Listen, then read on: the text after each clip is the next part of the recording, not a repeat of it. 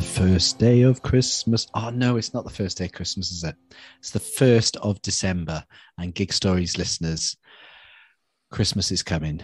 Alex is getting fat. Christopher's recording this wearing a woolly hat. It's all true. It's all true. Welcome to a slightly delayed episode of the Gig Stories podcast. And as we, dang it, I've given it away, who sent that message, as we put out on social media, both Chris and I were whisked off to Lapland to help Father Christmas, which is sort of almost a true story. So apologies if you were waiting eagerly Monday morning for a new episode. But here it is, better late than never. And boy, is it a cracker. I really, really enjoyed this chat. But first, I feel like, Chris, we have all kinds to catch up on because it seems like a while since we've spoken. Well, do you know what? I think it's the first time that for an intro-outro recording that we do, I've had to write things down because I don't want to forget anything. Oh, yeah, listeners, if any of you were under any illusion that there's any preparation put into this, no, Chris doesn't write a single thing. He doesn't need to because apparently I do all the talking. Yeah, exactly. What's the point? What is the point? The only things I write down are like on an A4, just go, stop talking now, Alex. And then just show it to the screen. Stop talking now. As you know, we record this on Zoom and you know, after episode number 8, see at the end of an interview, seeing Chris just slowly screw up his ball of paper and just throw it into the bin and stare into the distance and think, maybe next episode I'll get to ask a question. I couldn't do that to him anymore. So he's now allowed to ask 2 questions per interview. And then stare off into the middle distance. Or nip to the loo. Yeah. Or, you know. That's been known. Or various things. So, yeah, we have got loads. Now, come on. Let's stay on brand. It's the Gig Stories podcast. 3 Mondays ago, we witnessed what I think is one of the best performances by a band I've seen. So Chris and I were very lucky to be at the Charlatans NHS gig in Gorilla in Manchester. And I think you know better than me, Chris, what would have been the few hundred, 200-300? Maybe just over 300, but no, not much more than that. Yeah. So it's about the size of Chris's living room. Yeah. Sorry, it's the size of Lord Chris's living room. Which one? Which one, Alex? Exactly. And I've seen the Charlatans an awful lot over the years. And I flippantly on the night said, that's in my top 3 Charlatans performances. But I said that because I didn't think about it. Because I'm actually trying to think, all right, where does that come? And it is absolutely up there. They were incredible. And the atmosphere from them, they were just smiling at each other, really visibly enjoying it. And as for the set list, oh my goodness me. Yeah, it was knockout. It was. Well, it really was. Chris, you were shooting it, weren't you? How was it for the first few songs? It was there's great. no barrier. There's no barrier, is there? Yeah, absolutely. No, it was great. It was great, and just kind of pootled around the front, and it was all kind of. It wasn't, everyone crammed in. It didn't feel like that. No. NHS workers are very polite gig goers. Yeah, absolutely. Although several of them were quite tall. I seem to remember they were quite tall. Yes. He's a big one. Yes. And where did he stand? In front of you. Exactly. And you're not a big one. No, I am not. Or an NHS worker. So no. I'll make do. So I'm going to assume, Chris, that not someone like Tim Burgess. Tim Burgess he's a bit of a gift, isn't he, to photograph? Oh yeah, yeah, absolutely. Well, I mean, it was only about 5 or 6 weeks ago that I photographed him at Night and Day doing his solo stuff. Sound check. The sound check, yeah, before the gig even started, I Yeah. photographed the sound check. But I've photographed. I mean, I've seen the Charlatans a load of times, but I photographed Tim when his first solo album came out. I think it was his Oh, first did you? solo album. Yeah, so about 2014, maybe early 2014, something like that. Okay. Um, and that was at Band on the Wall. So that was almost. I mean, that was comparable size, but it wasn't. The Charlatans. It was Tim doing new stuff. New solo stuff, and Was it the Oh No, I Love You album with the black him head and shoulders on the front, yeah, black and white? was Yeah. that 2014? No. That was 2012 into 2013. Yeah, it would have been 2012ish. Okay, well, I only started photography in 2013, so Wow. yeah. So he was one of the first people you shot. Yeah, yeah. I didn't. I tended to photograph people at Band on the Wall because I knew Malcolm at Band on the Wall, and he said, "Yeah, come along and shoot what you want." So I Oh, shot that. Malk, the big M, Yeah, the Mal big M. dog. Yeah. Yeah. We should get Malcolm Duffin on. Actually, he's great. Oh, I bet he's seen some gigs. Definitely. So I photographed loads of stuff, and from jazz to folk to the Magic Band. So photographed them, and Sam Lee, folk musician, and some jazz dudes, and Tim Burgess. And Tim Burgess, yeah. And so in that one, he absolutely locked eyes with my camera, and I got a really lovely shot, one which I really like, of him just looking straight down the barrel. And he's done that. Show us that one. Can you show us that one? Yeah, I will pop it on the website. Actually, I just got a print of it delivered today. I ordered a few prints because I am shameless plug. I am selling prints of my work. Yeah, absolutely. Check out Chris's. Just remind us of the website. I'm no shame. Absolutely. Yeah, chrispaineimages.co.uk. But yeah, the next time I photographed Charlatans was at the Apollo, and again he looked straight down the camera, and it's just nice when musicians do that. They acknowledge the presence of a photographer. I like that, and like I said in a previous podcast, when I was at Night and Day, he did, kind of look at me as I started photographing and gives a big smile and just kind of went, good. Yep, it's cool, it's fine, and it was just nice. Yeah, he's good to shoot, and he was really on form. I mean, they all were. For those of you who are Charlatans fans, have a look at Tim's Twitter, because he's been posting the set lists from this tour, and it is breathtaking. Now, they've always been good, but they are pulling it out of the bag, and they are playing some stuff they haven't played for a long time. Jesus Hairdo is coming out. Haven't they? I think they've played Can't Get Out of Bed on this tour. Yeah, I noticed that. But for me, and this is, we've mentioned this maybe a few times, and I think it's going to be a question that'll come up more because I like it. I love the start of gigs, and they are back to, I say back, they've started playing Forever as the opener, and what a start to a gig.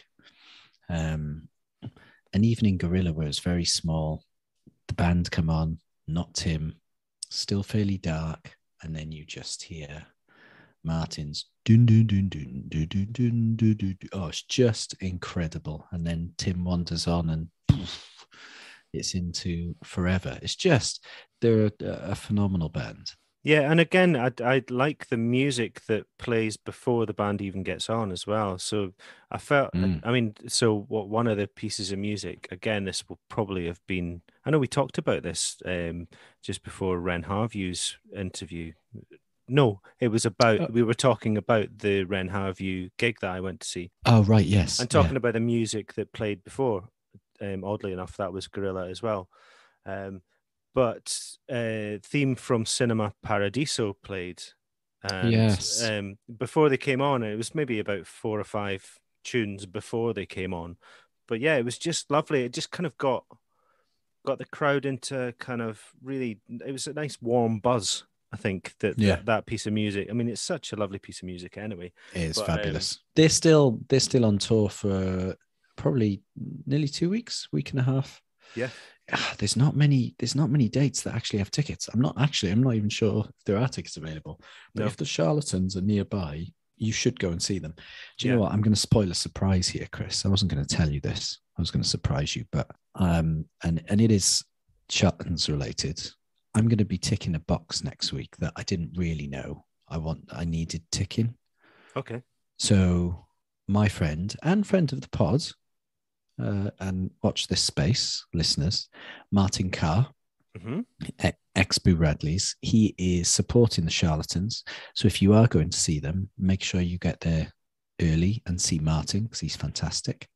They are playing Liverpool next week, and I am trekking over to Liverpool to see Martin and give him a massive hug and enjoy that smile of his. He's a beaut.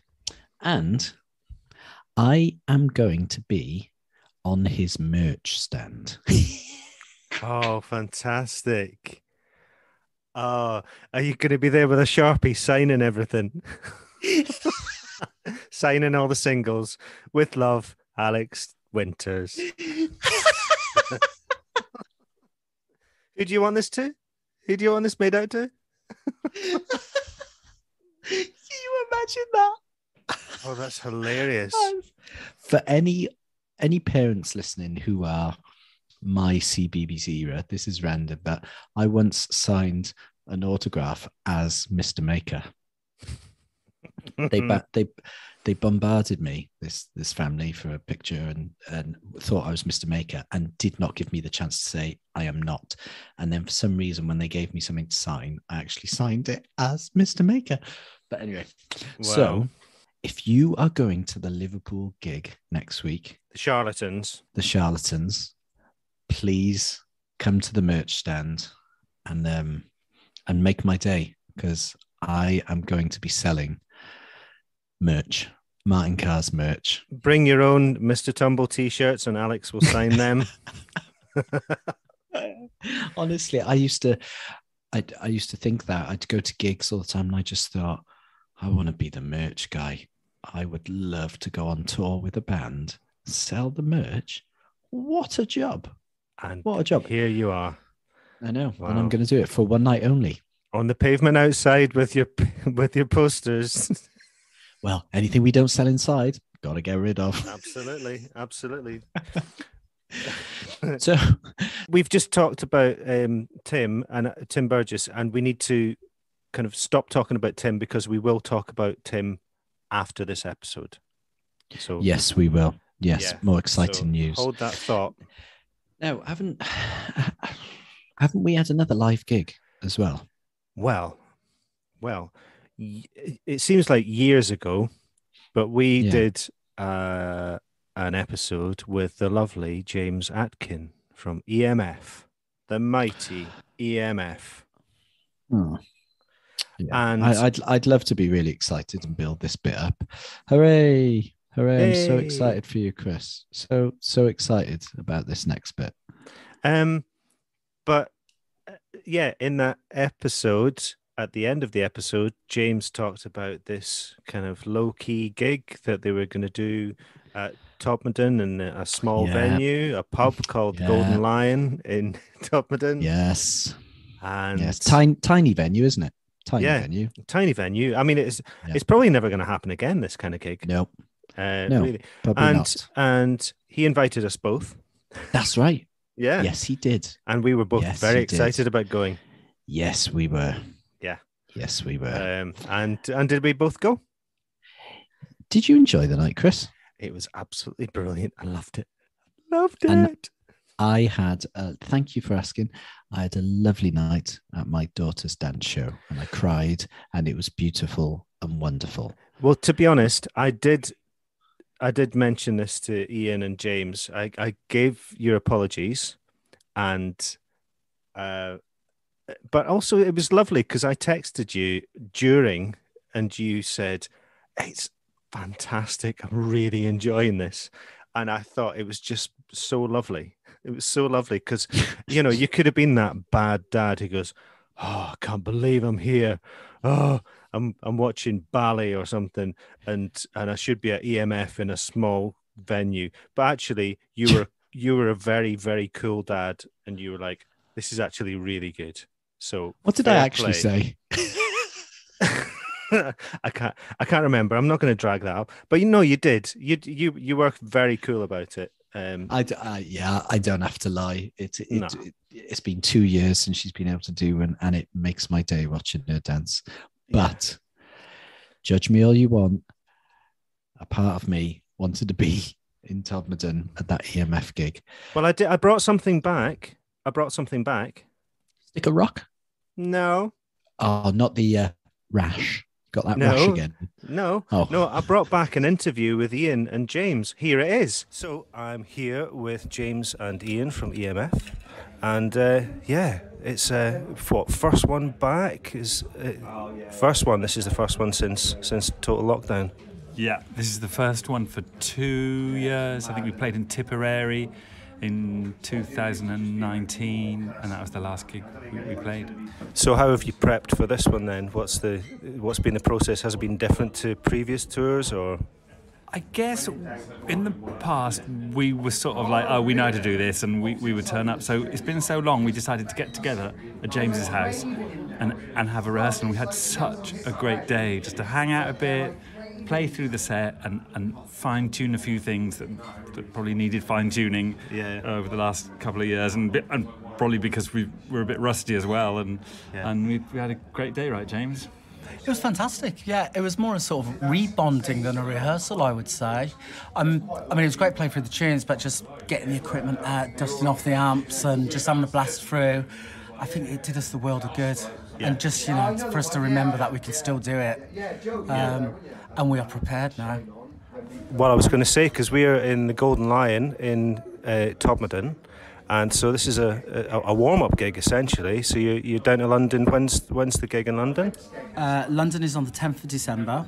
Yeah. So this is a warm-up, although I haven't really thought of it as a warm-up. It just seems like a standalone gig because it's such an amazing venue and everyone's raves about it. For as long as, when I moved up to the north, everyone said, you've got to go to this venue in Todmorden. It's like legendary. And even people from London were going, oh my God, I've gone up to Todmorden. It's mental. Yeah. So it's been one we've been wanting to do. And this seemed like a perfect opportunity. Yeah. Well, it's the first time I've been here, and I can't believe I've not been here before, because 20 minutes on the train from Manchester, and it's basically you fall out of the train and you're in the pub, basically. It's fantastic. So how did the sound check go? Really good. It's a tiny venue, and I think because of that, the sound is really good. It's not like one of those huge halls where the sound echoes around and you can't hear anything. It's got a really tight sound. The people here know exactly what they're doing. They were really great. They knew around the system and set us up really well. They are lovely. I mean, just say everybody up north seems to be friendly and like they want to look after us and check everything's okay, and they keep like, if you've got everything you need, and it just seems like a really good vibe. And then we were just chatting to some of the fans out there that haven't been here for a while, and it's just a lot of people have been like, I haven't seen you for ages, but I'm so happy to be here. And there's a couple down there who met at our Guildhall gig, and they came in earlier and they brought their 5-year-old son, and he was like, George, wouldn't be here if it wasn't thanks to you. And we're like, whoa, that's amazing. Wow. And some other people. There was I just met another girl downstairs who was like on our first Schubert dip tour. She had one of the lanyards. She showed me that. She said, "Do you remember this?"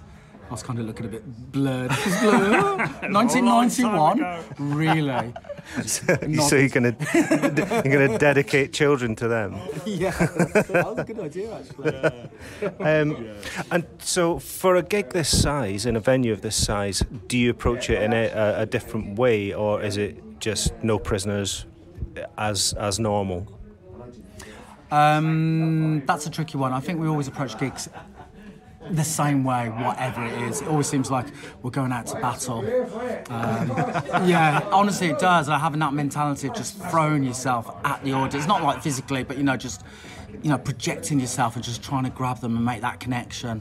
I think it's easier in a smaller place, and obviously, if you got right on top of everyone, and I think it's going to be quite easy tonight. I'm not too nervous about tonight. I've got a bit of anxiety, but I'm not nervous. I think it's going to be great. A bit of anxiety is nice, isn't it? Because it makes, it's because we care and because it's always special, like it always get a little bit like, is it? Yeah, well, I that phrase, taking no prisoners, just popped into my head, but obviously there was some kind of subconscious thought there, and then you saying going into battle, yeah? Well, you want to give people a really good night and put some effort into it and show people your passion and your love for it, and, that's what people want, I think. We could play it cool, but I don't know. A bit too old to play it cool these days, aren't we? It's just like, let's fucking go and have a good time and just love it. Brilliant. James, you're still the coolest person in the universe. And just one last question before you go and get ready, get your makeup on. Plans for 2022? Have you got anything lined up? There are dates coming in. Festivals. We're kind of quite choosy. We don't go out and play that often. We like to do things that are interesting to us and special. So we have got big plans. We've got some very big plans. We're hoping to get some new material out there, and obviously gigs to support the new material. Yeah. And a couple of good festivals. Still like to do some travel abroad. I don't know how that's looking for next year. Yeah. Everything's been on hold. We had some interesting dates that obviously got cancelled when the first lockdown happened. So I'd like to get back out and do a few things. I think it's going to be a good year. Brilliant. It's been it's been a tough 2-3 years, so it's going to be great to get back out there. A bit of normality, maybe. Yeah, but who needs normality, eh? Exactly. Yes. Well, thank you, James and Ian. That was absolutely wonderful. Thank you. Thank you. Thanks, Chris. Oh my gosh, that was brilliant. Beauties. That was really good of them to take a few minutes out to chat as well. And how did the gig? Because that was obviously before the gig. How did it go? It went off. It was great. It was really good. Loads of really diehard EMF fans, and also I get the impression that a lot of the people who were there were just diehard music fans who just went to everything that was on at the Golden Lion. And if you haven't been to if you haven't, as I mentioned in that interview, if you haven't been to the Golden Lion before, it's about 20 minutes train journey from Manchester Victoria Station, and as I said, you can. It's only 20 minutes. 20 minutes. You fall out the train and you're in the pub. It's ridiculously close. It's so fantastic. And Alex's face. What time did they come? What time did they come on stage? They came on about. It was just after 10 o'clock. Oh, his face. Oh, his little face. So it was around just after 10 o'clock. But yeah, it was great. But the stage, it had a bookcase on the stage. It's hardly a stage, isn't it? Isn't it like a foot high or something? Yeah, it's about a foot high, and I was literally just there. I just had to have my wide angle lens, and basically James was right in front of me. It was knockout, and the place was jumping. So did everyone get into it? Did all Yeah, absolutely. Absolutely. I mean, and they played Unbelievable very early on. I mean, they played that about 7 tunes in. Okay. Which was surprising. But But that's I think good. That's good though. No, I like that. I like that. And also I think they realized that they had a captive audience and that people weren't just waiting to hear Unbelievable. They were waiting to hear the band, and just enjoy the whole thing. So because I asked that because I am enjoying as I grow older, and at the age of 44, and apparently going to more gigs than ever. I'm enjoying watching my peers and how they act at gigs because it's so funny now. Because you've been to many gigs with me. If I want to dance, I'll dance. I have no whatever. I just love it. Talent for dancing? No talent for dancing at all. And I really don't care. You have actually got some moves. I don't. And it is funny to me watching, though, people thinking, am I too old for this? Should I be doing this? Oh, yeah. So it does make... you say that, but I'm all right with the people that don't, and there are, our peers who don't as well. But it is funny seeing that sort of split and seeing that sort of our age group now going, cool, we're in our 40s now. What is the etiquette at a gig? Yeah. But it was they were loving it at the Charlatans, and it sounds like they were loving it at EMF too. So what I've just said I'm off to see, I suppose, I'm off to see the Charlatans again next week, but go and see Martin, so I'm excited about that. I've also got I've got 2 nights out, can you imagine, in a row, Chris. Wow. Wednesday it's Martin and the Charlatans. Tuesday, one of my favourite venues, the Albert Hall in Manchester, is Little Sims. Oh, it's coming up, right? Okay. Yes. Now that'll be interesting to see how this middle-aged white man acts at a Little Sims gig. Mm-hmm. But I just don't know. Am I going to lose my head? Am I going to just get down there with the kids and get dancing? I just don't know. I might get thrown out, arrested, all of the above, to be honest, Chris. Just be yourself. In which case, you probably will get thrown out and arrested. Exactly. Bring on Little Sims. Yeah. And if you don't know Little Sims, go and listen. She is just incredible and one of my favorite albums of the year.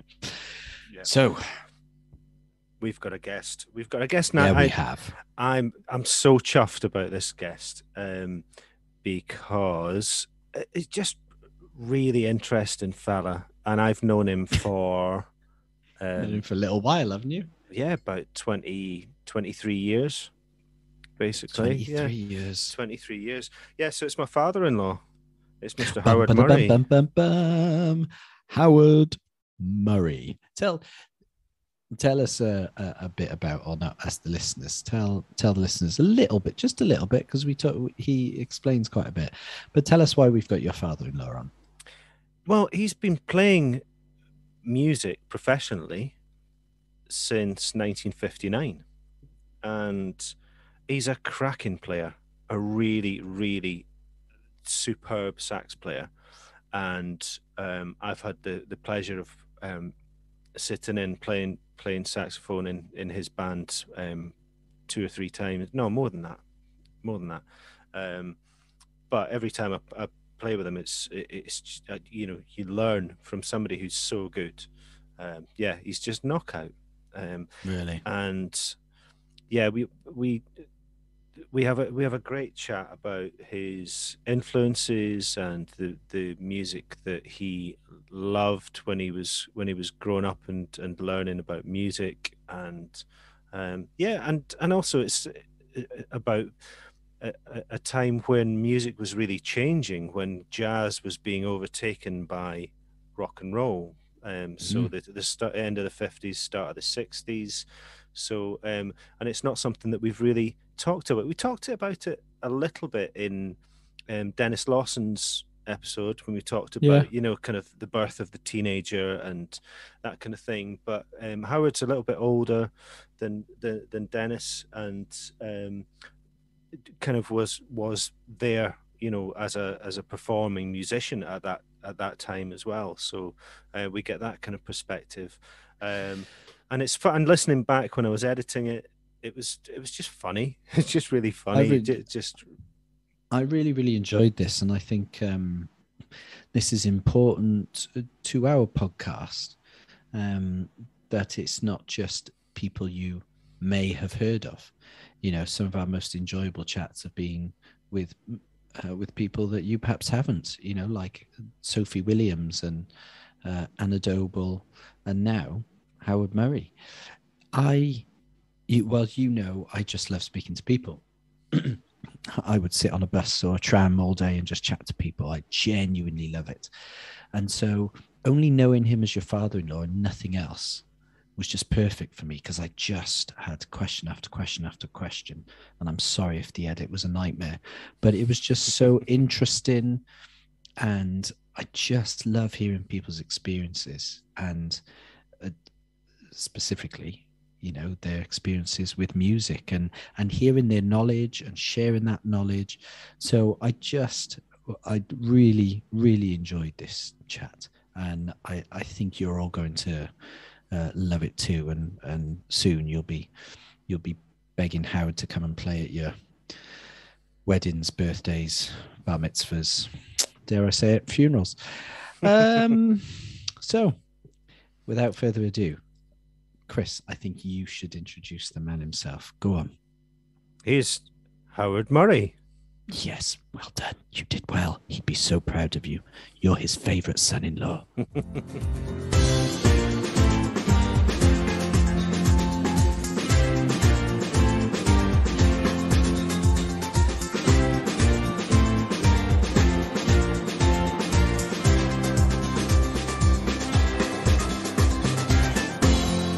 Hello and welcome to this episode of the Gig Stories podcast with me, Chris. And me, Alex. This is an exciting one, isn't it, Chris? Yeah. We are sat around a table together. Can you believe it? Yeah, there are computer screens around, but we are in my dining room. We're in the parlour. Is it parlour or dining room? Used to be parlour. Yeah. With my father-in-law. Howard Murray, who has been playing. Did you forget? You tried to forget. The look on Howard's face there when he thought, who? Father-in-law? Looking Chris's behind. father-in-law's here. Oh yeah, of course I am. I've not met him. But this is great though, because it sounds like utter nepotism, but actually I think it's just lucky chance. Welcome, Howard. Thank you. And Howard is a Salford lad, but has Swinton. Swinton. Swinton. Yeah. No, Swinton is in Salford, though, isn't it? In the city of Salford? No, it's the next borough to it, but it's all part of the great metropolitan district of Salford. Right. The whole lot. There's so many boroughs in Manchester. It blows my mind. It's not like any other place. City used to be in Lancashire. Oh my gosh! Well, I'm new to here, so that's my excuse. Yeah, I'm new to here. But As a result, Lancashire Cricket Ground is not in Lancashire. no, it's not, is it? No. But it used to be. That's another podcast. That's a cricketing podcast with Greg James and Jimmy Anderson now. But we're excited to have you with us, Howard, because you have spent most of your life. And I don't want to reveal your age. If you'd like to say your age. 82. Oh, there we go. That's right, 82. Playing various instruments. Mm-hmm. Mainly reeds. Mainly reed instruments. And you have a plethora of experience of live music. Is that right, Howard? Well, 2019 would have been the 60th anniversary of that photograph. So Howard is showing us a photograph, and you have got a fabulous head of hair. Yes. Now, for our listeners, explain this photograph that Chris and I are looking at, Howard. Well, it was put together a band on New Year's Eve with 2 people I already knew and I think another 2 I didn't know, completely unrehearsed. Didn't know what to expect. And what year would this have been? 1959. So 1959, and we've got a guitar. You're playing clarinet, is that correct? We've got a trombone, a drummer, and a pianist. And this was the first time you'd played in a band, and it was for New Year's Eve. In public, yeah. I'd played with knocked together bands for hobbies, but for the first time I actually got a job. I was an apprentice television engineer at the time, and I got nearly a week's wages for doing that. For doing that one gig? Yeah. Well, we've got the venue, so it's the TA Barracks Hall, so the Territorial Army Barracks Hall in Whalley Range in Manchester. So on guitar we had Alan Yates, Malcolm Ferrari on drums. What's a name? Malcolm Ferrari. And also Mike Medina on piano. Then on trombone we've got Howard Burrows, and on clarinet Mr. Howard Murray. So that was New Year's Eve 1959. Yeah. Wow. Seeing in 1960. You were seeing out the 50s and bringing in the 60s with that. So I want to build up to there then, Howard. Let's go back, because you're a multi-instrumentalist. Yeah. You just tell me, you say reed, and that's just too humble for me. I want to be more concise. What instruments do you play? Clarinet. Yeah. And the whole family of saxophones. Right. Alto, soprano, alto, tenor, baritone. Okay. And how did that come about in the 40s? Because you were a little boy growing up in the 40s. I was born in 39, just after Hitler started getting busy. December 39. And can you remember much of those first 6 years of your life? Oh yeah, very clearly. Well, certainly by the time I got to school. Right, okay. I remember my brother being born. He was 3 years young. He is 3 years younger than I am. So I must have been 3, and I clearly remember him being born. Was because I don't want to sort of get into the war and how it was for you. More, I'd like to ask the question: was music an important distraction? Very much so, because my mother was a professional pianist. Oh, your mum was a professional pianist? Well, semi-professional, I should say, yeah. She played for dances and weddings and the like. So I was exposed to music very early on. So what would she have been playing? Piano. Okay, but what kind of music would you have heard? Ballroom dancing type. Ballroom dancing. What they call Strictly now. Yeah, Strictly. And do you know why it's called Strictly? Because the main dance band of the time called it strict tempo dancing. Strict tempo dancing, and that's why it became strict. So they couldn't mess about with the tempo because that would screw up the dancers. Yes, they would be all at sea. I can remember his name at the moment, but his signature tune was "You're Dancing on My Heart." I can remember that. Can't think of his name. Yeah. And so, is the first music you remember in your life you hearing your mum play at home? Well, radio. Radio was very popular. No TV, of course. Yeah. So, there was plenty of music in the house. So what venues was, Nan played, your mum, where was she They playing? would be church halls when there was a wedding, and then they all went into the church hall for the reception. She'd play for those. Yeah. Or people who held once a week dance nights. Yeah. Probably in the same places. And would they always be, this is such this may come across really ignorant, and I don't mean that at all. Were there a lot of sort of event bands? Oh yes. That sort of local that would be doing the rounds and that were paid for it as well? Oh yes, indeed, semi-pro dance bands, lots. But would there have been many featuring women? Possibly on piano. It's always the thing that girls were taught the piano and boys might have been taught a woodwind of some sort. Right. But yeah, I would have thought that would have been quite rare in terms of playing professionally. Yeah, good in point. The events of these gigs, as we now call them, the drummer used to turn up with his kit on a handcart. Really? Well, nobody had a car. I mean, we're talking about 20s or 30s, you know. Do you know what? Talk about practicalities. Yeah, that's never crossed my mind. How did the drummer get his kit around? And he would just pull it around on a cart? Well, I know a friend of Howard's, who you've known since the 50s, Yeah. Mo Green, Yeah. drummer. Well, you tell a story, because Well, I've heard... He had, by the time I got to know him, we'd already got cars. So what he did before a car, I don't know. Did he? He pushed his drum kit in a pram. Oh, that was it. To gigs. Brilliant. Yeah, so he had this, I forgot, it was known as the Rolls Royce of prams. Oh, a really sturdy... Silver Cross. Silver Cross, that's the one. Silver Cross pram. Yeah. Yes. And so he said that the bass drum fitted absolutely perfectly where the baby should be. Yeah. And then he could get his cymbals down the sides. Yeah. And then he could get the snare underneath. And I think he maybe only had one tom as well. Yeah. And so he managed to get... Take a skeleton kit out. Yeah, just a skeleton kit. And but he would fit it all in the pram. So I've taken a portrait of him with a drum kit in a pram. That is amazing. Yeah. But yeah, transport. So you must have had... Before, what did you do before you had a car? Or were you... Oh, I had a scooter, I can't think of what type. Not the Vespa, the other one. The kind of Lambretta? Lambretta. Oh, right, okay. And one day I'd had some trouble with the engine and I'd left the panel off one side and we went out on the bike.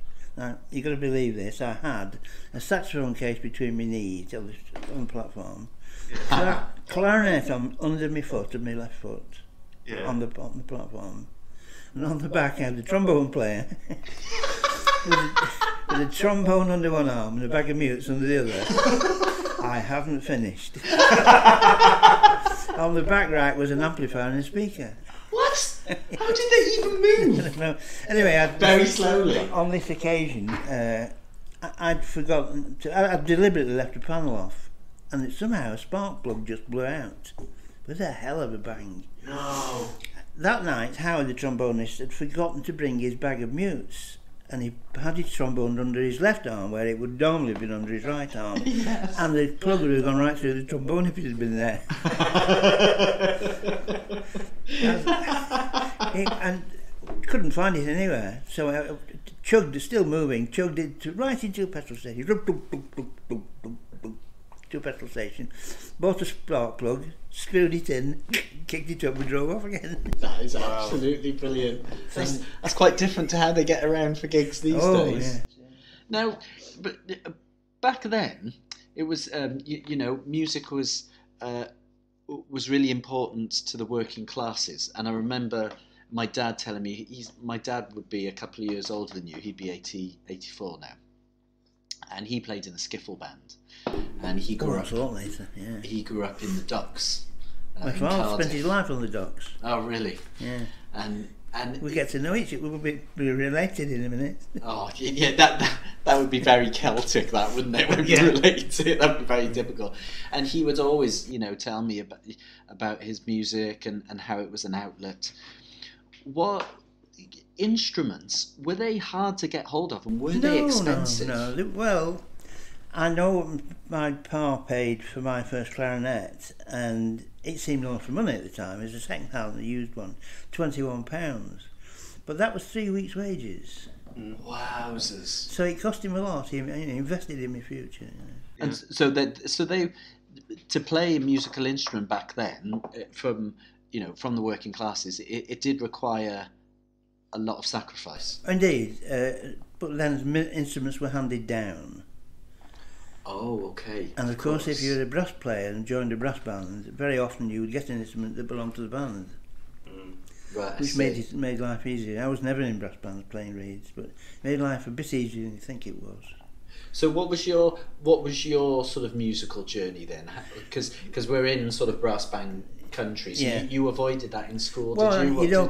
They don't have clarinets in brass bands. It's all brass. Ah, right. Of course. Yeah. So, what made you choose reeds then? Where were go back before that. At the age of 8, we had a sudden test in the class at school, a music test, unwarned. We weren't prepared.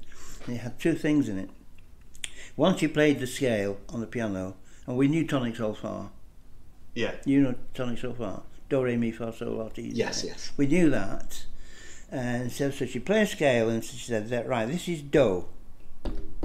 Played it, and then she'd play another note. We had to guess what, identify it, and by saying re, mi, or whatever it was. Yeah. And I went through this easy peasy. I didn't know I'd got an A, like I clearly have. And then she had a rhythm test with a rule, and she went, "What tune was that?" she said. I said, "Jingle Bells." So I passed. Yeah. That is so funny. That led on to recorder lessons. What she was doing, I say she was a man at that stage, and what he was doing was sorting out people who might be suitable to form a recorder class. Yeah. So perhaps a handful of us went into it, and I really took to it. I played in school concerts on the recorder. And do you think that came from your mum and from you hearing the musical aspect came from music? Mother, yeah. Okay. Anyway, as we get towards 11 plus, which you had to take in those days to get to grammar school, I'd clearly taken to it, and the music teacher said to my father, my father must have asked, what follows, what main instrument would follow a recorder? The bloke said, without a doubt, the clarinet. It's directly related, same everything going on. So they said, right, well, if you pass your 11 plus, we'll buy you a clarinet. So I did, but they said, well, we're going to buy you one anyway. They told you that after you'd passed on? Afterwards, yeah, of course, yeah. Absolutely. Yeah. Can you remember when you fell in love with music and with instruments? I can't remember ever not being able to play. Really? Well, I mean, it's 8.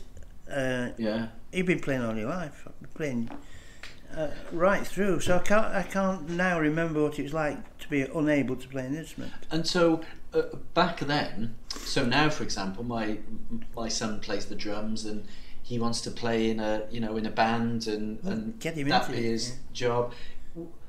Back then, was it realistic for a young lad or a young lady to want to be a professional musician, or was that supposed to just be a hobby? Yes, I think at that stage for me it was an interest, and my mother said I was never forced to practice. I just used to go in the bedroom and play. Not a case of come and do your practice. She never had to tell me that. It was a major interest. Yeah. So I went through school, playing in school orchestra and a bit of a band in the school. Yeah.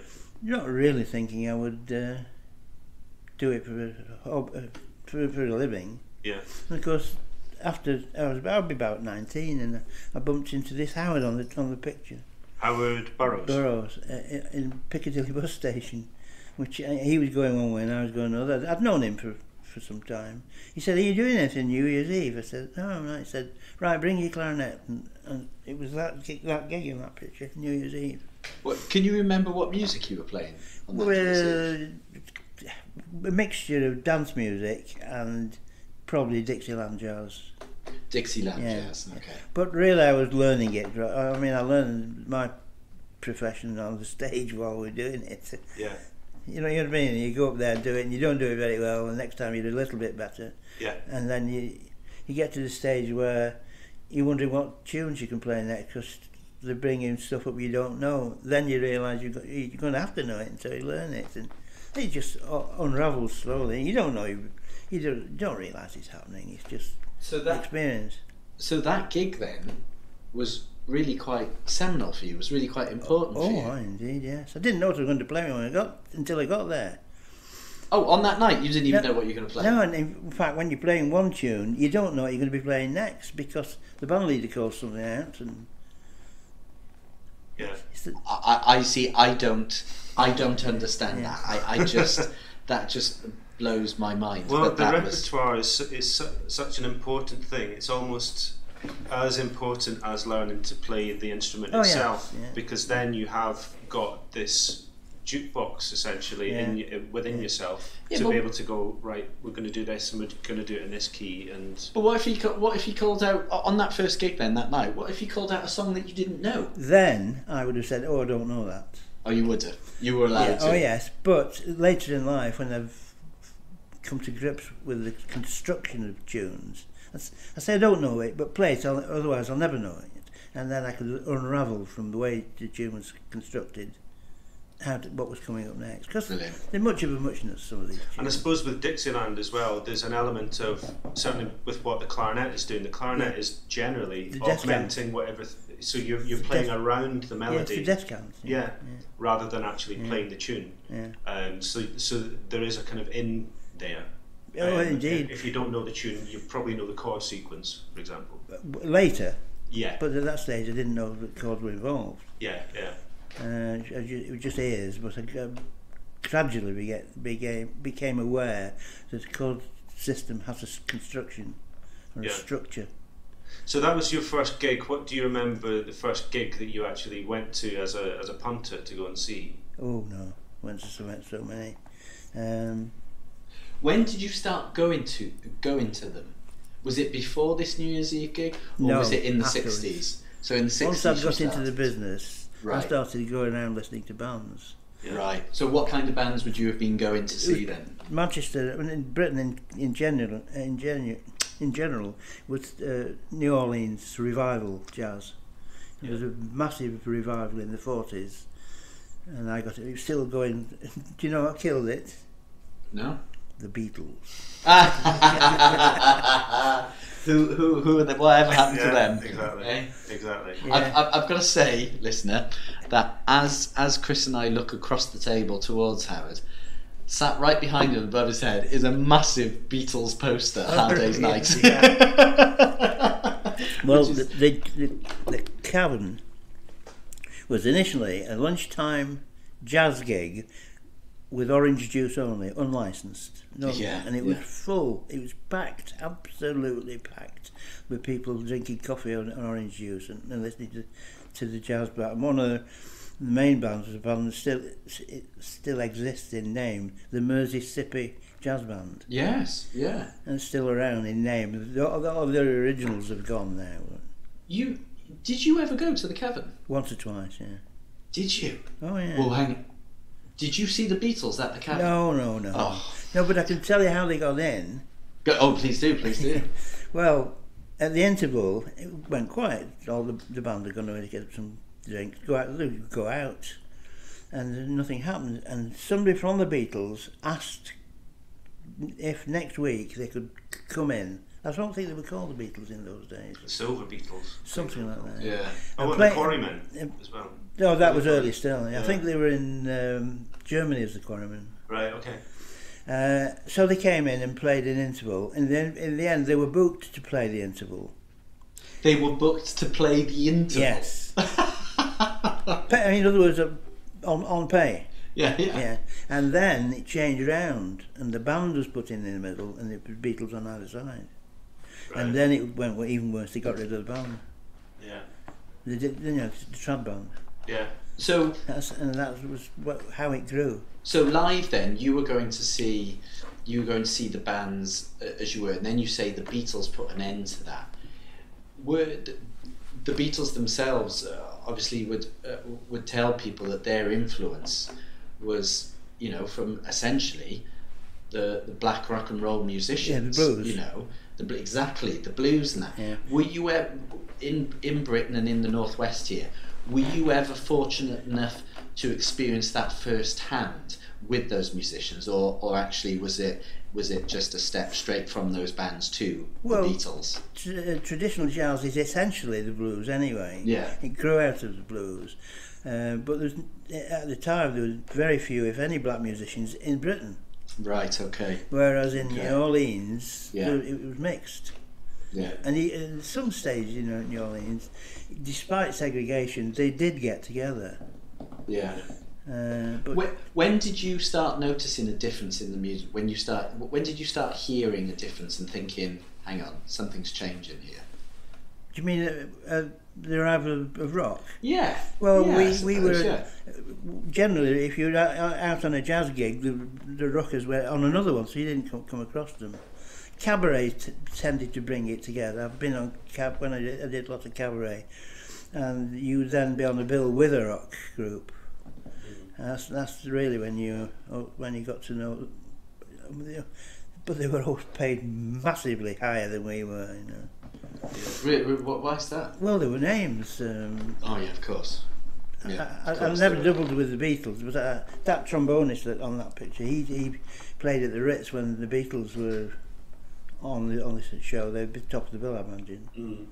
And he said he heard John, the guy that was murdered, John Lennon, shout from the dressing room, "Where's me shit?" And Doddy eventually captured that as a catchphrase. "Where's me shit?"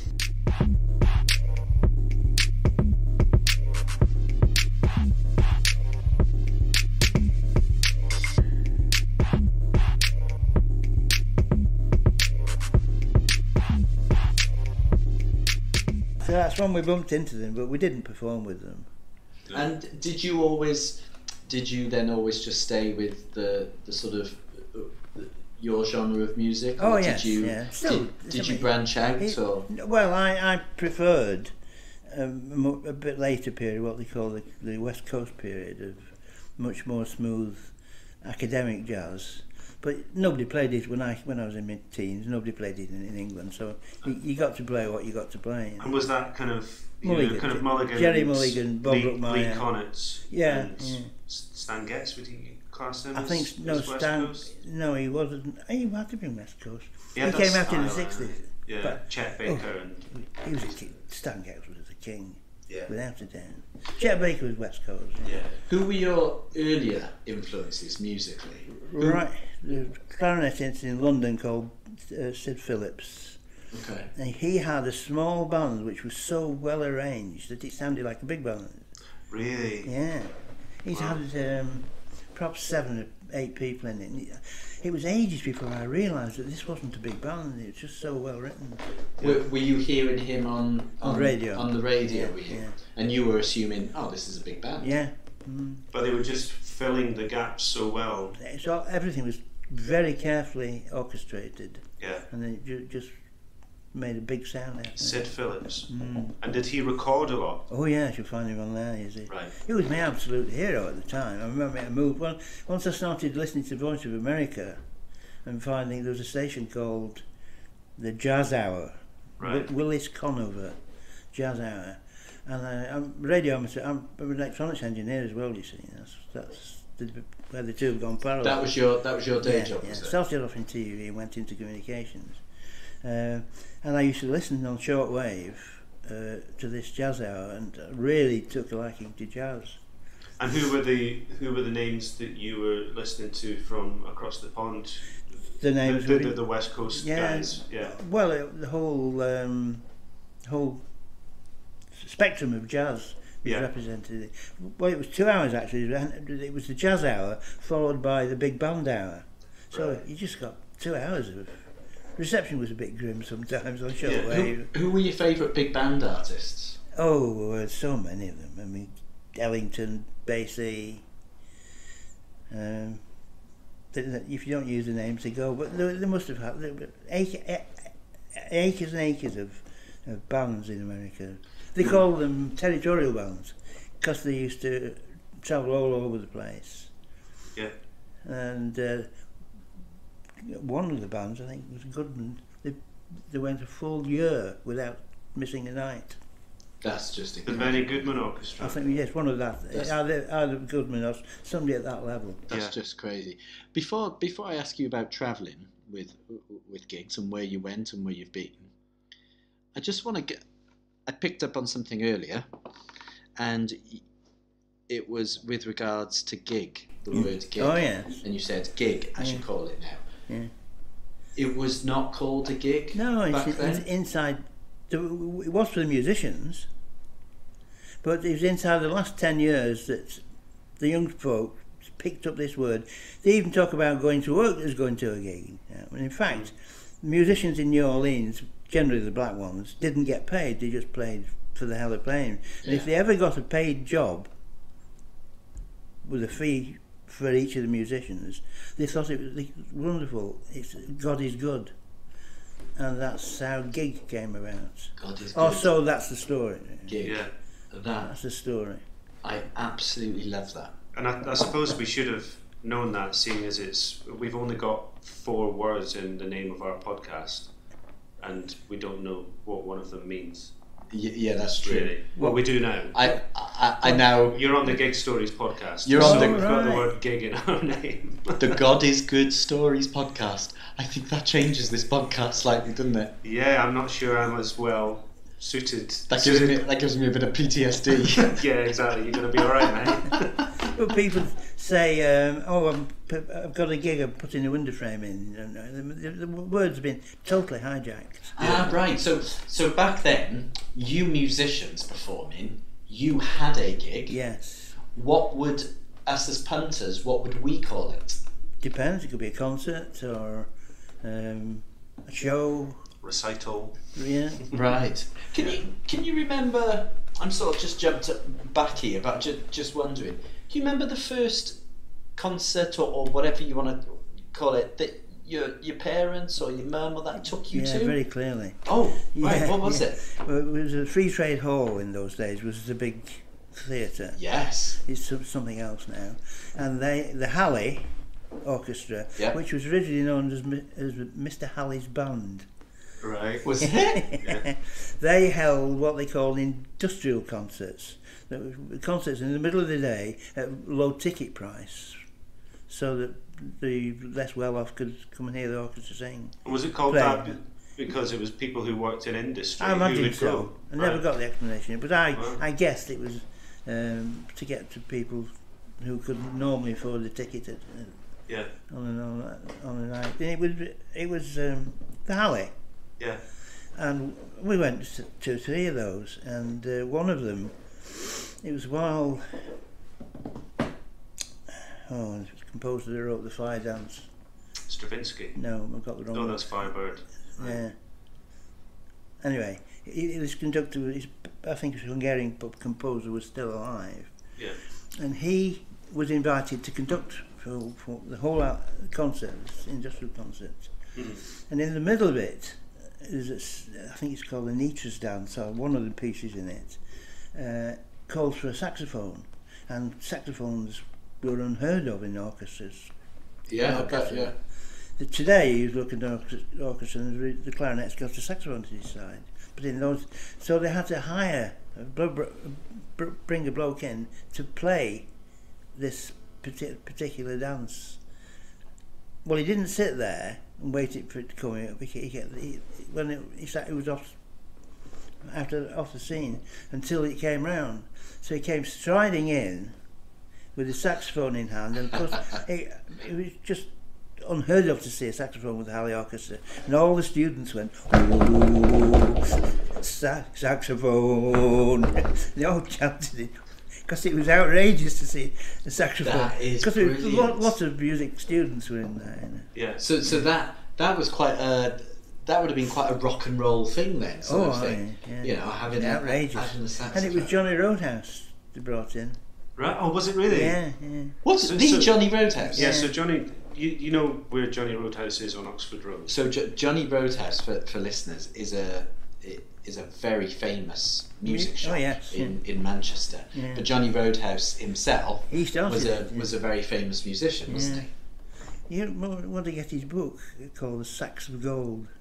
Was it? I like that, Sax of Gold. Yeah. So it was saxophone that Johnny was known for playing, was it? Yeah, all over the country. Yeah. So can we just agree then, gentlemen, that saxophonists are show-offs?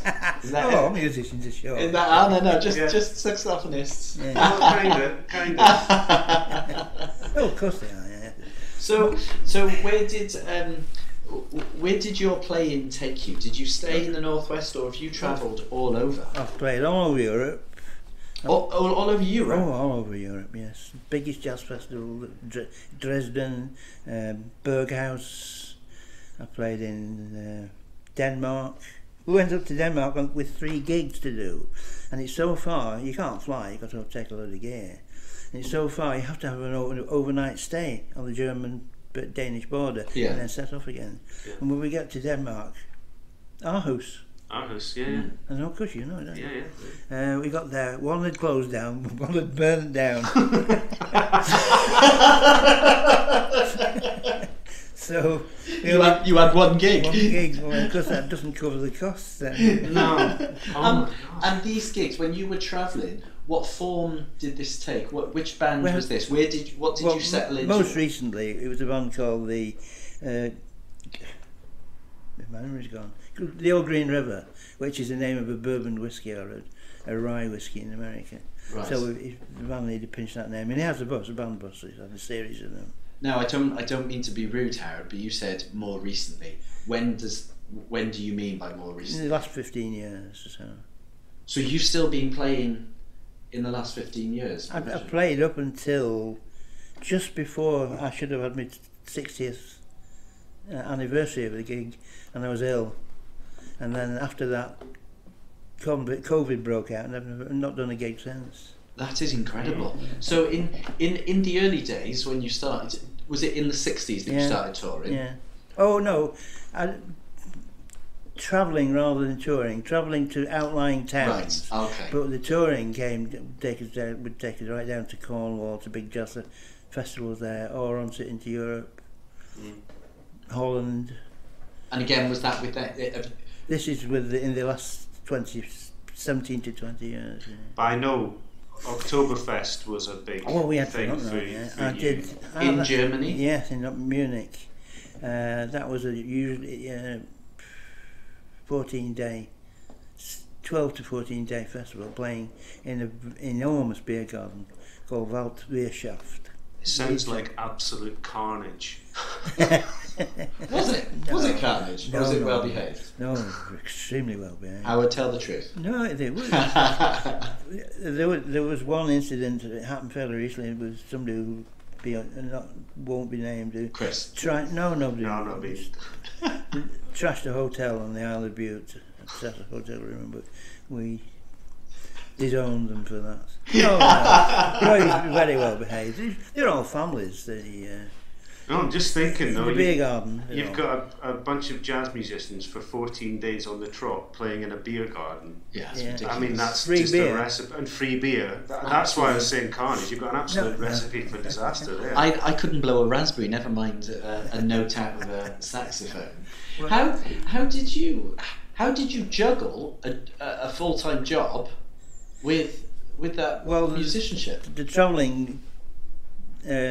I was self-employed as an engineer, so I could slot things in I had my own repair business at home, so that made it very flexible. Right. But it clashed with the job when I was an employee. It definitely clashed. With going to Munich, how many years did you do that for? From 84 to 89 on 90. Right. So I used to know my way to Munich without a map. Yeah. Oh, really? Yeah. Because that was all driving as well, of course, because you've got all the instruments and how big was the band that you were going across with? Same sort of 7-piece thing. You know. Yeah. So, but on that particular one, we all made our own way there. But with this Old Green River band, we travelled en masse. Yeah. I was saying, making your own way. That's tempting fate, isn't it? Did you ever have someone not turn up and you have to play without them? No, but we had a guy who didn't turn up one morning after we'd played the night before. He drowned himself with a German lady.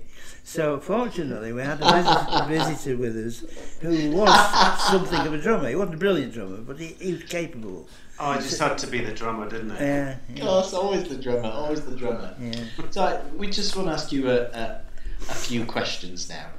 And I suppose they're sort of supposed to be quicker questions, but as it comes. Do you have a favourite venue? Do you have a favourite venue that you've played at over the years? And it can be anywhere. I mean, you've told us you've travelled all over the place. The Crescent City Brewery, which is a big restaurant in New Orleans.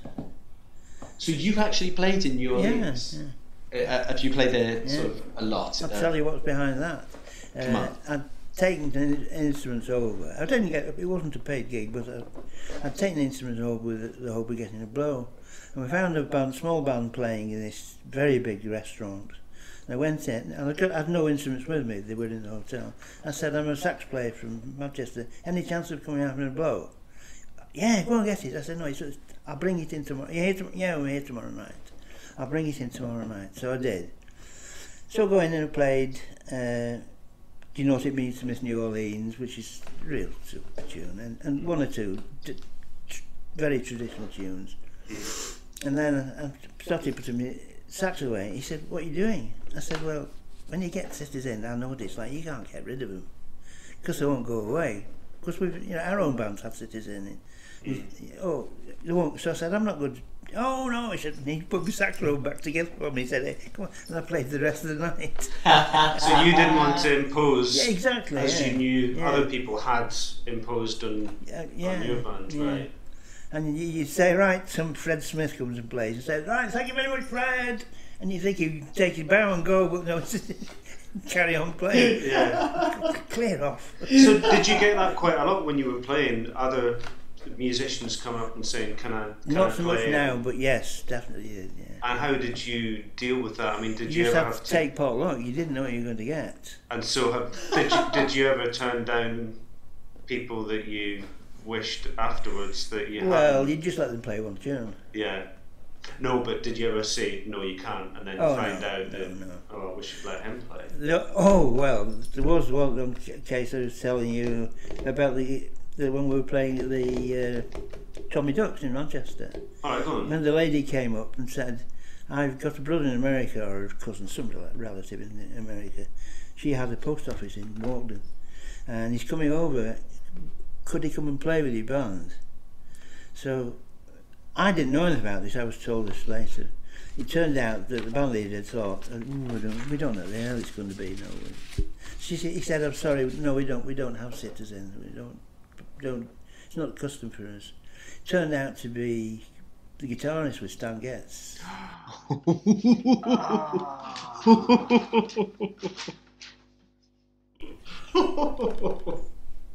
my God. Charlie Bird. Charlie Bird? Yeah. So this is Charlie Bird spelled B-Y-R-D. Yeah. Yeah, Charlie Bird is... And he's just... I don't think he's with us now. No. But he was a brilliant player. Oh, wowzers. The one that got away. Oh. Now, let me just clarify. That venue that you said to us, the brewery, is that where you ended up playing all night? Was that? Yes, the Crescent City Brewery. And what was it about that venue that you liked or loved? It's right in the middle of the district, what they call the district in New Orleans. It's the centre of where it all happened. Yeah. New Orleans is what's he called, the district? I can't remember his name now. Storyville, I think it is. Okay. It's built about 12 feet above water level. So when the river flooded, it rarely got wet. Yeah. But then they started developing the city and building where they shouldn't have built, and that's where they get the floods. Yeah. For a saxophonist, this sounds like a random question. Are there certain architectural things that make a venue sound better? Oh yes. So do you have a favourite venue that you prefer because the sound? The sound. What are those things then? The Masonic Hall in Manchester has got a great big dome. Right. And so it reflects. And if you stand in the focal point of this reflector, you can make some terrific sounds. You can't hear it outside, it doesn't sound any different outside, but when you're underneath it, it sounds dynamite. When you're still playing there. Yeah. And so, what about your worst venue? What about a venue that you just... Right, we'd been playing in Munich to 4,500, 5,000 people. What? And we came back to a place in Blakely and played to 45 people. And that was a big night for them, 45 people. Yeah. So it wasn't so much the actual venue, it was the fact that you just played to 4,500 people in Munich. Well, what was that? What? That was the beer garden. What? The beer thing, yeah. Yeah, so the band is on stage in front of an entire garden of beer. But the garden was... It's a beer garden, it's enormous. It's a forest. Waldwirtschaft means the inn in the forest. I didn't know it was 4,500 people. Yeah. Well, it was so busy that the people around the place were complaining because the car parking was dynamite. The people would park a mile away and walk. And it was a very, very wealthy district. So they got up in arms and complained to the local Gemeinderat, the council. So the council came in and put down a ruling that they should reduce the seating. So they wouldn't have 4,500. So they did reduce the seating, but 4,500 people still came, but just stood up. Brilliant. They're not daft. That sounds like parking a mile away from Heaton Park so I can get in and see New Order the other week. But in Dresden, they had a thing that had previously been an amphitheatre, and that had 7,500 in it. And I've got a picture somewhere. Oh, we'll have a look at that. I'll show you that later. Yeah, we'll put any images up on the website as Right. well. But this place, it was full, except for some reason we never got to the bottom. The tiered seats, and there was one row, which an end seat down, each one empty. So we complained. Oh, really? No, we didn't complain. What are they empty for? Come rows on. and rows and rows and rows of them, and all the way down to the bottom. So one end seat empty. No. Just in case. Yeah. Well, I don't know. I love That's the way that. it feels, look. I love that.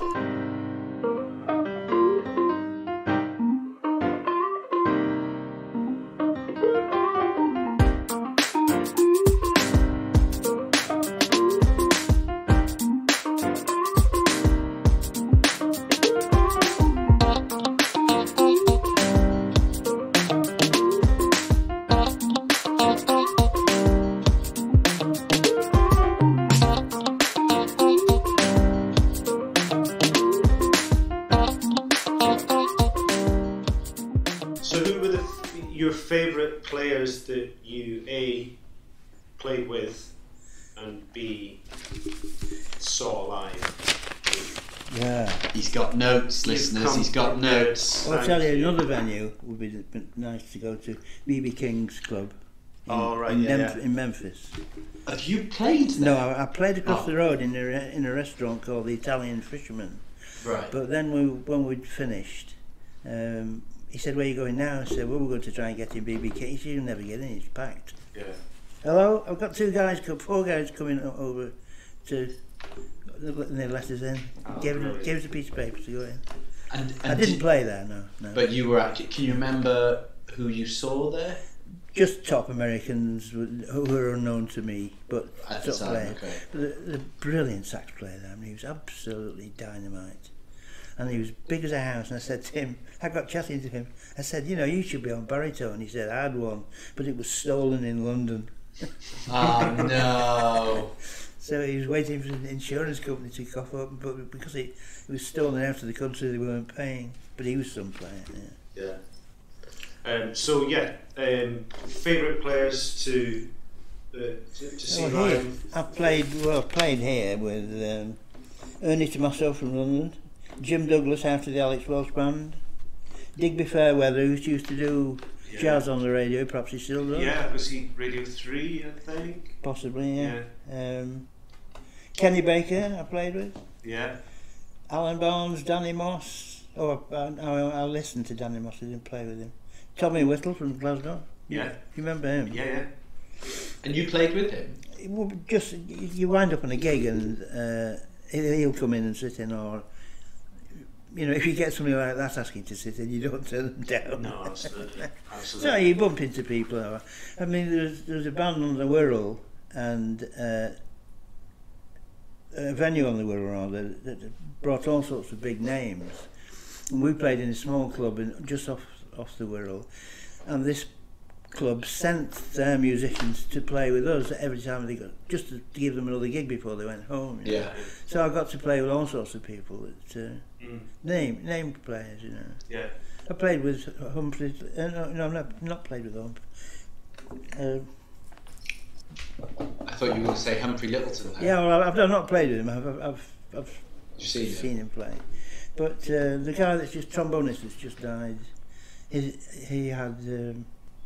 Well, think about that when if we remember, Will. Built ball and 3 Bs, weren't there? Don't let us down, Chris. Listener, Barber? The pressure is on. Chris Barber. Well, I played individually with 2 or 3 of his players when they've come over and joined in. You know. Wow. You have to think hard when you know. Well, do you know what? Along those lines, then, Howard,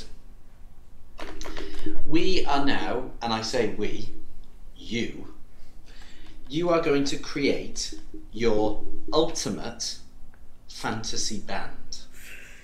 Okay? Now, Chris, how many members are we going to allow Howard to I'm have? going to allow 6, and that includes Howard. So Howard is going to be playing sax. Okay. But I would like you to name another sax player who will be playing alongside you.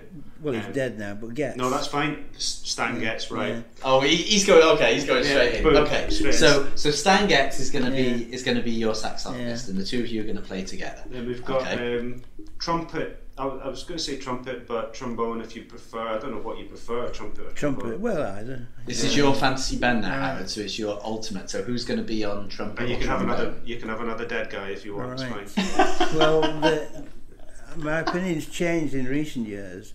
There's a guy now. I don't think he's a jazzer, but he plays with Minoxidil Brass. Do you know them? No. You've got to find All them. right, this is going to be an education for me. Great. Minoxidil Brass, and he's just incredible. Oh, he plays like Harry James, but better. Right. Okay. So we'd have him on it. Yeah. You must look up Minoxidil Brass. How do you spell that? MNOZIL. I think it's a Polish name. All right. Well, would never have got that. No. MNOZIL. Yeah. Right. And okay. it's their trumpeter. Well, there's just brass. There's 3 trumpeters, 2 trombones, wind bass. It's only small. You know, But you're only allowed one of them. No, I'm just saying that for your interest, you want to go. We're going to check them, but for your fantasy band, who are you putting in? He's named Christian something or other. Okay, fantastic. Right, we will look that up. There. Now, who else are we going to have on stage? We're going to have drums. Ooh. Drummer. Benny Goodman's drummer. Right. Benny Goodman's drummer. He drummed on. My memory's going for names. He drummed on Sing Sing Sing. Right. I'm just frantically googling Benny Goodman drummer. Okay, we're gonna hold it right there and come straight back. Gene Krupa. Krupa. Gene Krupa. Yeah. He was Okay. phenomenal. Without a doubt. Yeah. And Teddy Thingamajig on vibes. Oh right. See, I don't know many vibes player. I know Milt Jackson from Modern Jazz Quartet, but I don't know he's out of style, Milt Jackson. Right. Okay. I love that. If I was going to play anything, I'd be on vibes. You're always on vibes. I'm always Alex. on vibes. Alex always plays the vibes. So you've got 2 more musicians you need to choose now. You've got a bassist. And I was saying to Alex before that if I say bassist, you will generally think upright bass. You won't be thinking of. Oh no. No, it'll be an upright. Yeah. Okay. So bass and keys. So somebody playing the piano. Art Tatum on the piano. Yeah. Yeah, some player. You know him then. Yeah. And what's the other on the bass? And on the bass. Charlie Mingus. Oh yes. Brilliant. Because it had to be. That is a band. It had to be. That is on the back of the toilet door in the now demolished big jazz club in Manchester. The whole of Mingus had been put out in the full second declension. Mingus. Have you done any Latin? No. Yeah, love that. Brilliant. They get graffiti, but it's educated graffiti. Yeah, that's allowed. You're allowed that. No, I don't know if I've mentioned before. I probably have. I've mentioned most things. That one of my favourite ever gigs was Charlie Mingus Big Band in Manhattan, and you must have mentioned that. It was incredible, absolutely. He incredible. didn't like white men playing jazz. Really? He didn't say they can't do it, but they've got their own music and they should play it. Right. They're good at playing orchestral stuff, he was saying. Yeah. He didn't resent them playing, but he didn't think they should play. But jazz wasn't exclusively black. It wasn't. I mean, the invention of jazz was a combined effort, black and white. Yeah, well, I mean, Joplin was kind of instrumental in that as well, and a bit of Gershwin as well. So I mean, it was. Well, we're nearly at the end, Howard. This has been lovely. Really enjoyed this. So, I mean, the last question is something that we ask all our guests, and it's either a live album that you can recommend, one that we should just go to before any others, or if there's a clip of a band or an artist playing live on a YouTube video, what would you recommend? I would say go on YouTube and stooge around. It's just a wash with all the best. It's hard to say an album because you don't know people's tastes. Yeah. Right? But undoubtedly my favourite album is Stan Getz with Charlie Bird. Charlie Bird, the first bossa nova thing that came out, because it was a disc on a vinyl disc originally. So for someone like me, then, is that a good starting point? Because I'm not a big jazz fan per se. Well, I don't know. It's very easy on the ear. It's very comfortable on the ear. But if you want to, most jazz musicians developed in the same direction and pace as jazz itself developed. They started off liking really simple New Orleans stuff, and just as jazz progressed, so does their taste. Yeah. So it's difficult to say do you want it as a historical thing and learn a lot, or do you want to pick out your favourite dish? Well, I think you've chosen an absolute cracker there, anyway. Yeah. There's one on it called Samba These Days. Not Some of These Days, which is a tune. Yeah. But Samba These Days. Yeah. I definitely want to check that out. Do you know what? I'm interested, and Chris, I'm going to break the Gig Stories podcast rule here, because we normally finish with that question. Go on. And I do want to ask, you've mentioned so many musicians there, wonderful musicians. Which of them haven't you seen live that you would desperately love to see live? I would love to see Benny Goodman. I'd love to see Stan Getz. They all rank. Once you get up the top, you can't pick out. Yeah. They all rank. I mean, there's some are rank. But once you get to the top, and there's so many, the names disappear. I was in the workshop once when I was working for British Gas as an engineer, electronics engineer, and there was some music playing. They said, "Oh, that's Louis Armstrong on trumpet." And this guy said, "How do you know it's Louis Armstrong?" I said, "I just know his style." He said, "I would have been hard pressed to tell that it was a trumpet this bloke." Yeah. So when you've been immersed in it, you can't find a favourite. Yeah. And you know what? I don't know if this question is answerable, and we'll finish on this. After 82 years, are you able to explain your relationship with music and what it means to you? I never agree with people having a visual impression of it. For instance, Grieg's Morning Suite. It doesn't say, I like the music, beautiful, but it doesn't suggest morning to me. Yeah. The tune Skylark. Yeah. It's a knockout tune, and the lyrics are superb.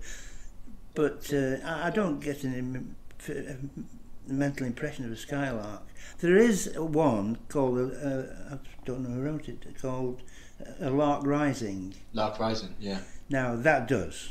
Just very few do to me. That's fantastic. Yeah. You know the one. Is it Is it classical? Yes. The Lark, I think Lark Ascending. Ascending. Ascending. That's it, Lark Ascending. Yeah. It's Vaughan Williams. Vaughan Williams. It is indeed. Yes. Vaughan Williams. So that's what you don't. But what is your personal relationship with music? What is your... It's the ultimate unapproachable. You can't... indescribable. It's just... It's there, it happens, and what they call the kind of painting that you don't... as opposed to representative... Abstract. Abstract, that's the word. Yeah, to me it's the ultimate abstract art, because it's not telling you anything, it's just fabulous sounds. And very often sounds are only nice because they followed something else, a chord. So that's a fabulous, well, it's B flat minor 7th with added nice, but it's where it came from. Yeah. The change, almost a change in colour. I love that. I love that. Howard, thank you so much for your time. My pleasure. Really, really appreciate it. And he is hoping that you get to play some more gigs. Yeah, well, once I get this foot sorted out. See, it's not the playing, it's the carrying the equipment in and out to the gigs. Well, Chris has promised me that he'll carry all your equipment to all your gigs. I better get some more practice. With my back. And when he does that, I'll be sat in the front row. Howard, thank you so much. Thank you.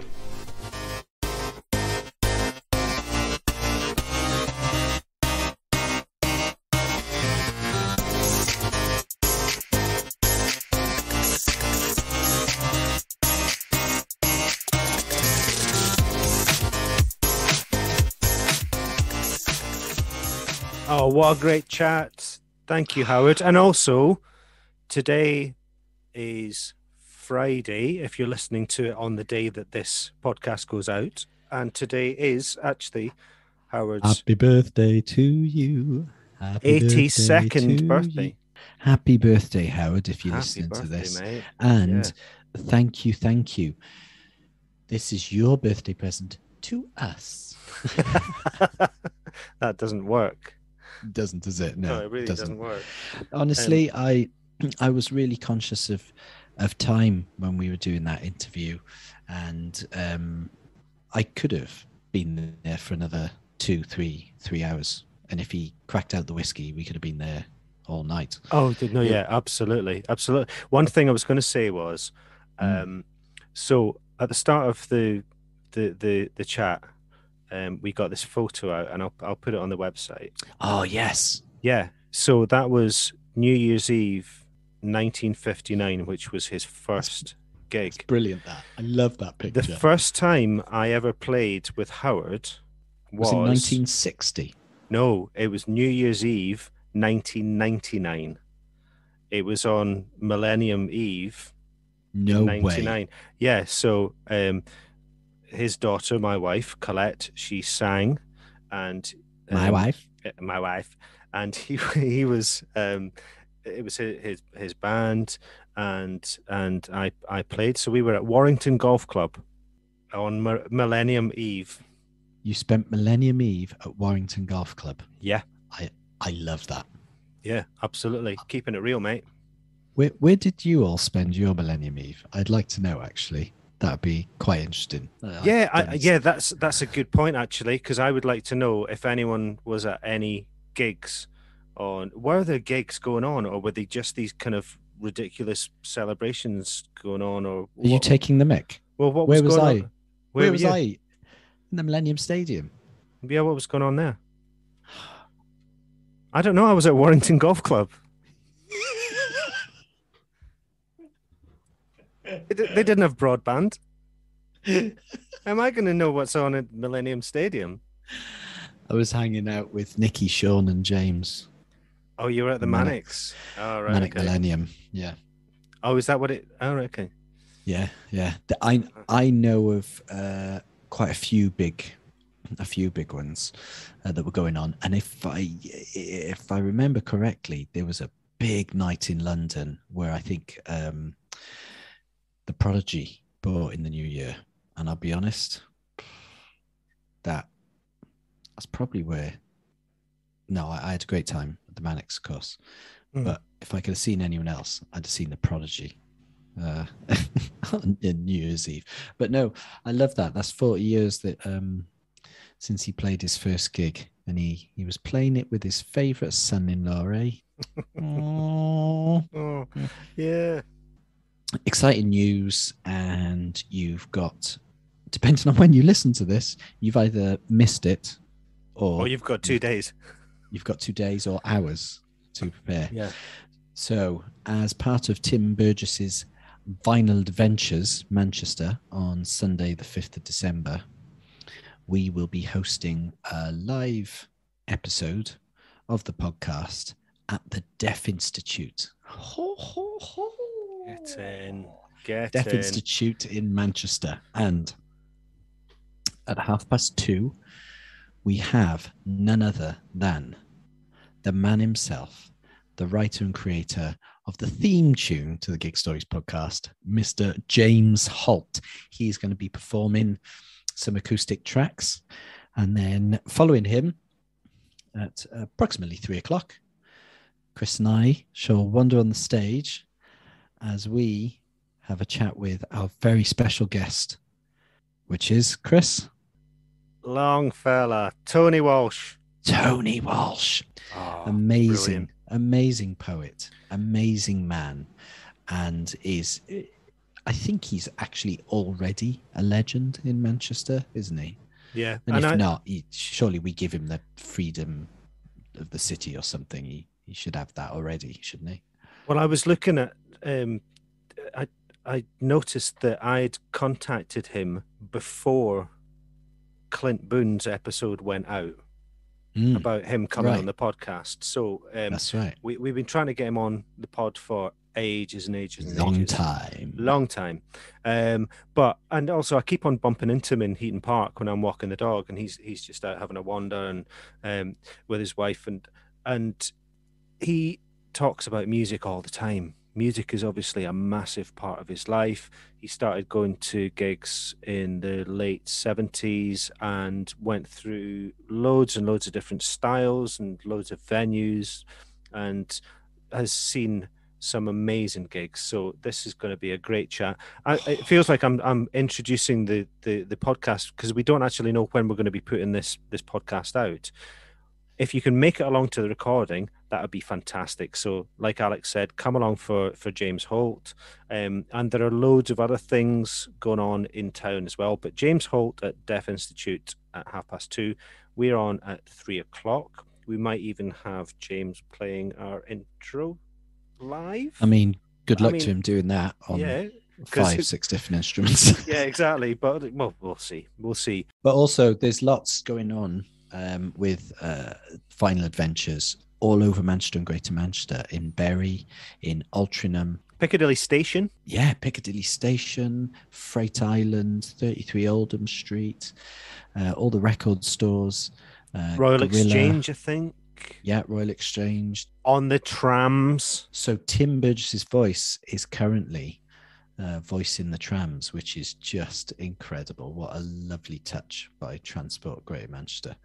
So come and join us, and just come and join the fun. My daughter's really excited. She's got a camera ready, and we'll be spending Sunday in town. Oh, and it's free as well. That's what I keep on meaning to say. It's free. Yeah, it's free. Just tip up. And there's, oh man, if you are a vinyl junkie, I don't think it's been announced. There is a massive announcement of a vinyl release that you will absolutely want to get your hands on. Massive. And I can't say anything. Such a cheese. I was going to say you're such a cheese. No, you're such a tease. I am a cheese. I am and absolutely you're a cheese. Yeah. I'm a cheesy tease. So that's Vinyl Adventures, and even if you can't make it along on Sunday, we'll be recording it, so it will be an episode. We'll maybe have a little bit of James's music on that episode as well, and so don't panic. Yeah, this is our first live, so brace yourselves.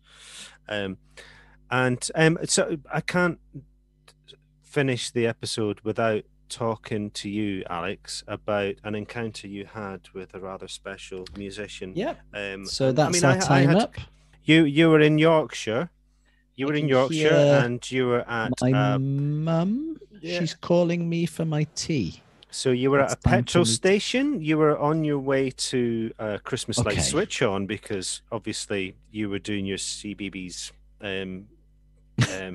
plunger. I had my CBeebies hat on. Yeah. Yeah. Okay. So we have spoken a couple of times about when we've met famous people, and more often than not, I don't say anything. No.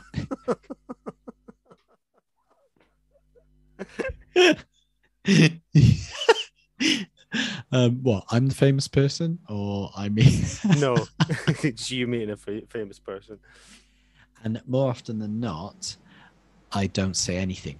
And without sounding like an idiot, that's partly habitual, because of my previous life as CBeebies host, and the fact that I still work in Media City and see all kinds of people and could get very carried away. But I was really tested the other night, and I still regret. My wife and we came out of Shepherd's Bush tube station, however many years ago, not forever ago, and stood there, literally looking lost, bless her, on her own, was Nena Cherry, and I died. I absolutely died. I could hardly move, and my wife was just going, "Why don't you go and say hello?" I'm like, "Oh, I can't." Anyway, 10 minutes later, I still didn't. I walked away and she was gone. And do I regret it? Maybe, but yeah, I do. I wish I'd said hello, but you just got to leave people as well. So as I'm driving out of Wetherby service station on the M62, it's always a nightmare getting out of service stations. There's always a long route, isn't there? And you always have to pass the trucks and then the petrol station, and then you're back onto the motorway. Well, walking through the truck bit towards the petrol station, I can just see two blokes, and I slow down at a give way sign, and I look to my right, and good job the window wasn't down. I just exclaim, "Oh my gosh, it's Paul Weller. It's Paul Weller." And I've got the 3 kids and my wife in the car. It's Paul Weller. So I have the varied reaction from the back. "Who's Weller? Who's Paul Weller? Who's Paul? Who's Paul? Who is he, Dad? Who is he?" Very loud. And my wife saying, "Just say hello." And they go, No. Let's just carry on driving. She went, "You never say anything. You will regret it. Say something." And I can't do that.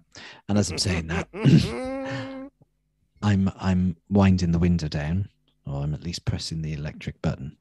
Comes down, and there 6-7 foot away from me was Paul Weller, and I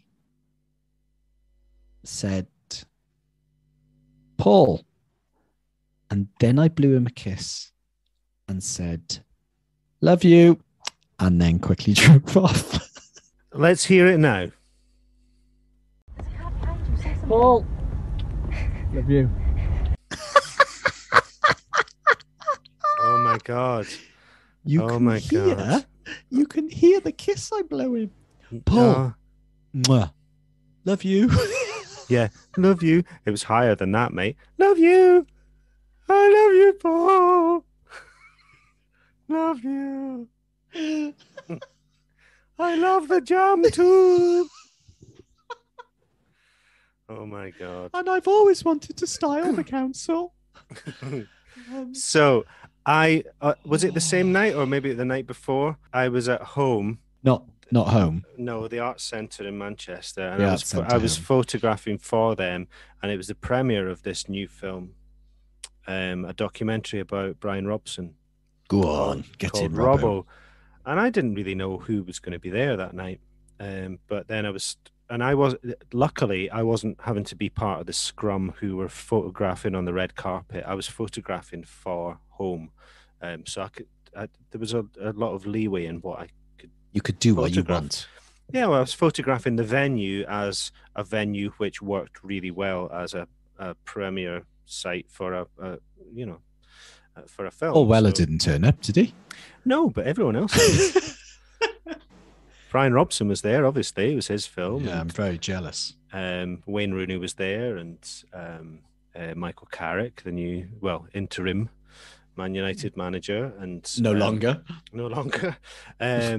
Yeah, but then Gaza turned up, and I was like, oh, bloody hell, Gaza. Yeah, and I love Gaza, even though he's, I'm not a massive fan. Well, I'm really not a fan of Rangers Football Club, but that's neither here nor there. Doesn't matter though, does it? But I do have I've got a soft spot for Newcastle, but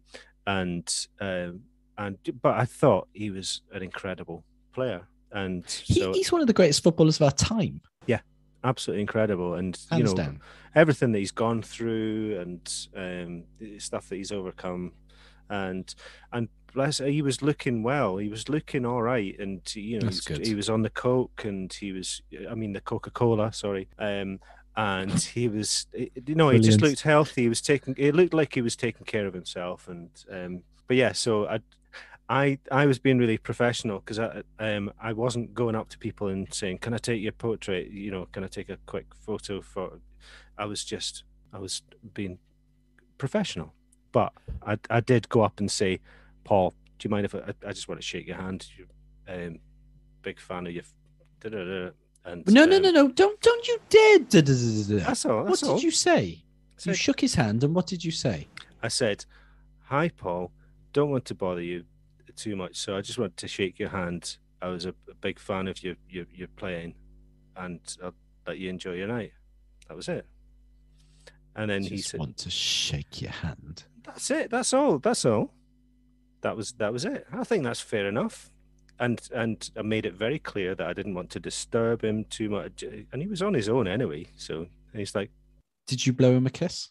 No, I didn't. But he did say, "You love him?" No, I didn't. But he did say, "Do you want to take my picture?" I was like, "Yeah, okay." So I took his picture, and then I walked away. That's how you do it, Alex. So how did what? So what should I have wanged my arm out the window, Paul? I'd just like to shake your hand. You should have at least gone for a high five. Imagine high fiving Weller. Weller doesn't high five. No way. I bet Weller does. But the other funny thing, sorry, I was just going to say, so that this place, home downstairs, got really busy, really mobbed, and everyone was there. There was like Sam Allardyce and Ron Atkinson and oh my gosh, Darren all the Fletcher wrong-uns. And all the wrong-uns were there. But then I was trying to get past, because I needed to get out to photograph the red carpet again, because I think there was I think Sir Alex was just arriving. Oh, but I couldn't get past these two guys in the bar, and so I had to walk round them. And as I was walking round them, I saw who they were. Bear in mind, I couldn't get past these two guys. They weren't talking to each other. They had their backs to each other, and they were talking to other people. But I couldn't get physically past them. And I realized that it was Steve Bruce and Gary Pallister. So shut. No, I physically couldn't get past them. So to this day, they still won't let people past them.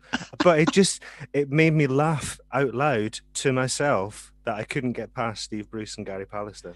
Anyway, that is absolutely brilliant. And I've saved that story to tell you just now, because I know you're a United fan. That is amazing. It was funny. I loved that team. Pallister and Bruce. Yeah. So anyway, that was funny. So please. This is the Gig Stories podcast, by the way. Share with us the embarrassing times you've met famous people, just to make me feel better. If it's music related, great.